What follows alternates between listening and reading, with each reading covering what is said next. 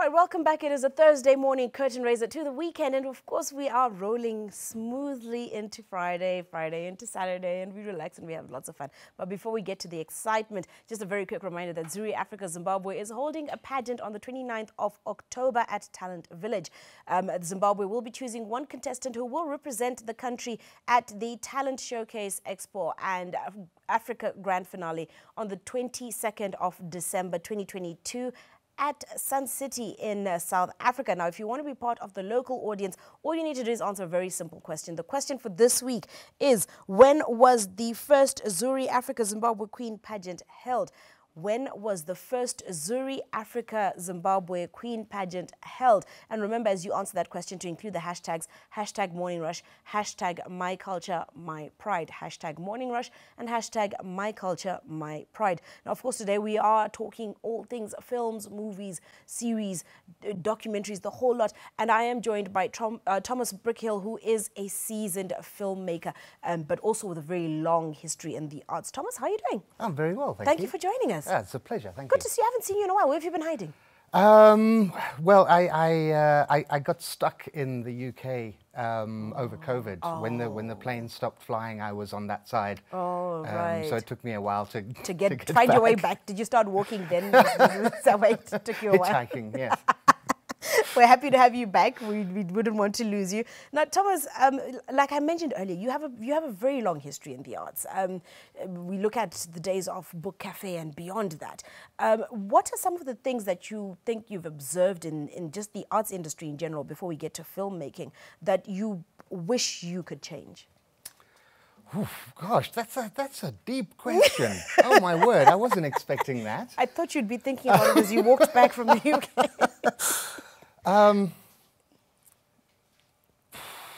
Okay, I think in the arts in general, one of the things that I'd love to see is people filling the gap. Like what we're asking of artists in this country is, I don't think we realize how much it is, because in most cases you're asking of a single person or a single entity, a band, to be good at composing songs, good at arranging songs, good at performing the songs, good at marketing themselves, good at putting together a whole package for stage, for performance, for whatever. Like in other countries, those things, that's a whole industry. Right. And here we're putting so much pressure on the individual artist to come out with a complete package at the end, when really, if they can write the songs and perform them, we should be like creating that support structure around them. Right. That's what I'd like to see, developing as we go forward. But yeah. How did you find yourself in the art space? I don't know. I always was. No, from school. You just woke up and bam, there you are. Yes, actually, I can put my finger on the exact moment. Avondale Infants. I played a Christmas tree. And from there, it was just in the making. The tree blossomed. Love it. Absolutely love it. Now, so you're a filmmaker now. Yes. This is where you've decided to set your roots. Yes.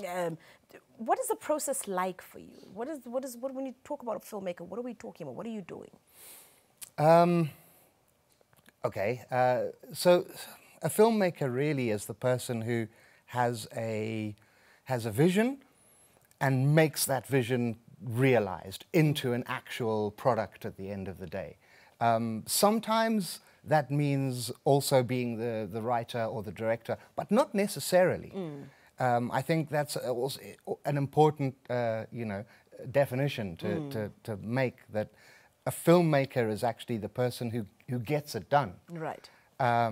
So sometimes the filmmaker is the producer who's kind of a bit behind the scenes. They don't get their teeth stuck into the creative parts of it.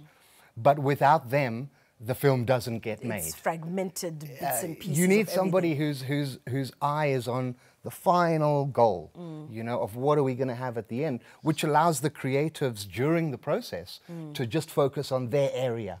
You know what I mean? What am I doing? If I'm the costume department, I'm just completely immersed in what are my actors wearing? How does that change and develop over the course of the story? how does it, you know, blend into the story? Because every element of a film should add another layer of complexity, which supports the story. Yes. Yes. Yes. So what is about being this person who fills all these different roles and puts everything together that excites you?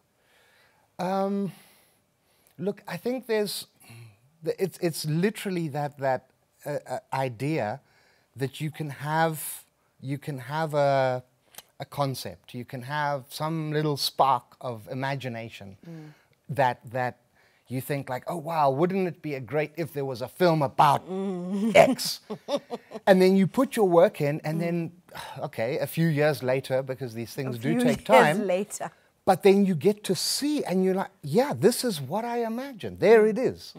And there's a really a very fulfilling feeling of seeing, you know, your dreams realized into an actual real, you know, thing. That's what, you know, inspires me to keep going. Yeah. I want to ask you one of the strangest places you've had a bright spark in, but I feel like that might be a bit. I'll do it anyway. What is one of the strangest places you had a bright spark for a film in? That is a funny question. Gosh, I don't know. I mean, I think there's literally no end to the answer to that question, because you know it's a breakfast show, but you know you could have an idea on the toilet, you could have an idea in the shower, in the bath.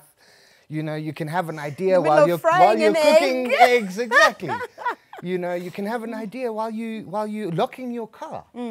There's no, because how does the brain work? I was going to ask you, how does your brain work? Yeah, and I think, look, even there's a whole nother thing. Like we all have ideas. Ideas are not valuable. Ideas only become valuable once you turn them into something. And I've been in this situation where I had an idea for a film years ago, actually, when I was at university. And I'm not going to tell you when that was, because I'll reveal my age. Big secret. But I had this concept at university, and I actually went as far. I didn't write the full script, but I wrote a treatment down about 5 or 6 pages of how the film would work and what the idea was. And I, you know, showed it to a few of my friends. At that time, we were all enthusiastic about how we were going to change the world and make all these crazy film stories. And then a couple of years later, one of them messaged me and like, Tom, they've stolen your idea. Right, and someone else had made this film, and I have to admit, it wasn't exactly the same, right, but it was very similar. And it's like, wow, that's weird, because I've told a couple of people, but I've never really put the idea out there. And then you realize, just because you had an idea doesn't mean you're the only one. Yeah. If it's a good idea, probably Somebody actually lots of can have it people, too. not even one, like lots of people are having that idea. If it was something that's gonna be like of the moment, of, you know, like this zeitgeist of a cultural moment or something, then lots of people are having that idea right now. And it's who has the dedication and the discipline to actually sit down and turn that idea into reality. And then it becomes theirs. And you can't claim that, I had that idea 2 years earlier, but I never did anything about it. You Pointless. Where does the industry need to go for it to grow? I think, okay, in the bigger picture, the main thing that we need in the Zimbabwean film industry, which is something that I imagine in the future, because we don't have one, right? We have a group of filmmakers, we have a lot of very passionate filmmakers, but for us to really call it an industry, we need to start to have those companies that don't exactly make films, but they exist because there's enough films being made. Right. Like a catering company, for instance, that only does films. Right. They only cater for film sets. Then we'd know, okay, now we've built an industry. So we're not there yet.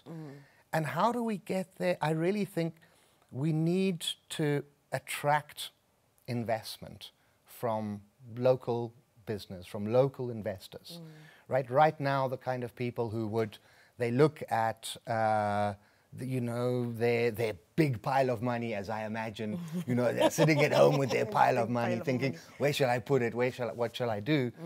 And, you know, they think about mining or they think about agriculture, but they don't think about film and arts as being where they should invest. That's what we need. Oh, Thomas, thank you so much for sitting down with us this morning. I will call you back for more walking from the UK.